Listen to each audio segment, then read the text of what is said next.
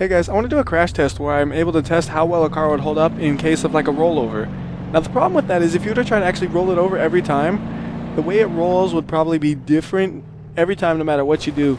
Like there's no way you're going to get the same roll twice. Like you see this one, it bends up the back fender and it's all tilted up. But if you try to do the same thing again, it'll be totally different.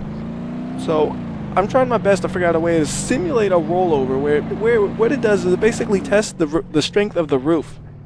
And how good the roof holds up in case the car was to roll over or something.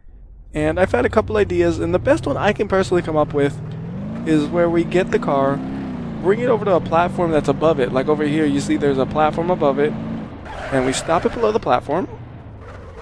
And then once we're below the platform, we're gonna just hit environment and do negative earth gravity, and then it'll hit the platform, and that gives you a pretty consistent crash every time. Now that's the best idea I can come up with, to get a nice consistent crash every time.